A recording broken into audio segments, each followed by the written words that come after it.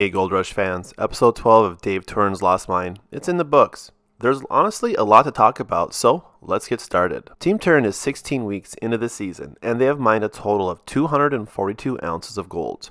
Winter is getting closer each day, and the guys, they're running out of time. Dave and Lance, they head west to Stevensville to look at a potential new mine site. Remember, they did purchase the Glacier Creek mine, and Dave has his own money tied up in this. So the area that Dave and Lance are checking out actually has a pretty rich history of gold mining, where the old-timers pulled out over $300 million worth of gold. And the big question is, did they leave anything left over? With Dave off site, the guys, they're a man down, and they have to keep the mine running. The guys, they're pretty versatile, and they're able to run different equipment if needed with being short.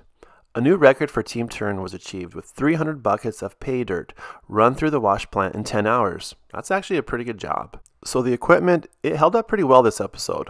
Only a blown hydraulic hose and a bearing did go out in the Eagle.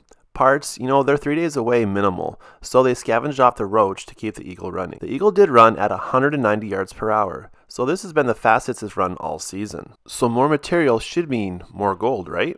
So let's talk about the gold now. The guys, they're behind and they need to play catch up. The crew did set a goal of 40 ounces per week to hit their goal of 450 ounces.